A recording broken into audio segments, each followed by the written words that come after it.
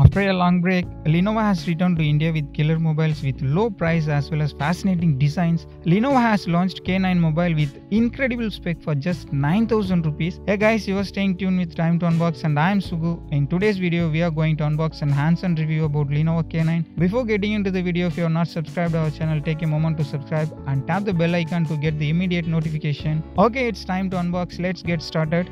Let me open up the box. First, we are having the mobile with black variant. Let's peel off the stickers. This black variant is really impressive. Front and back of the device is covered with 2.5D gloss. It's pretty good.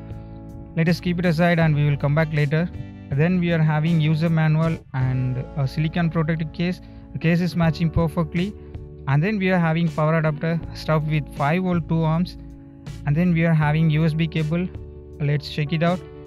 Oh, it's a Type-C cable. The important thing that you have noticed that most of the low budget phone will not have Type-C cable, but fortunately we are having this mobile. This is very big highlight.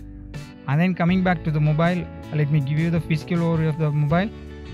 It is really impressive. It's so comfortable to hold, and also the display is looking very nice with two colors. Let me give you a quick view of ports and buttons. Looking to the bottom, first we are having 3.5 audio jack, and following that mic, then Type-C port, and then speaker.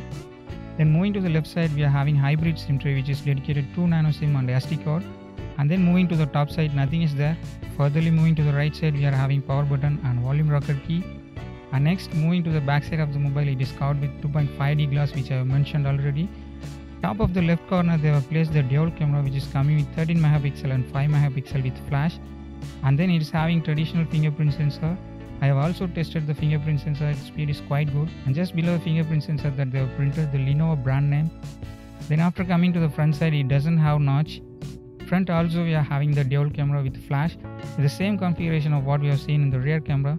And then we are also having light sensor and proximity sensor. Next, coming to the display size, it's 5.7 inch HD plus screen with 18:9 ratio. Now finally coming to the hardware and software, Lenovo K9 is powered with MediaTek Helio P22 processor. And this is a processor that we have seen in the Redmi 6 and Nokia 3.1 Plus, and it has 3GB RAM with 32GB internal storage. By the way, it gets the recent trending version Android 8.1. And then coming to the battery life, battery is packed with 3000 mAh. They might have given more than 3000 mAh, but this is a small disappointment.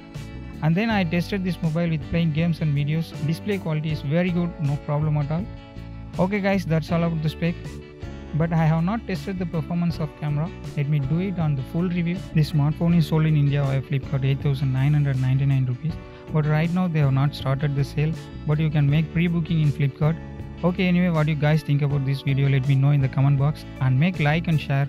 Please don't forget to subscribe Time to Unbox. And also tap the bell icon to receive the notification.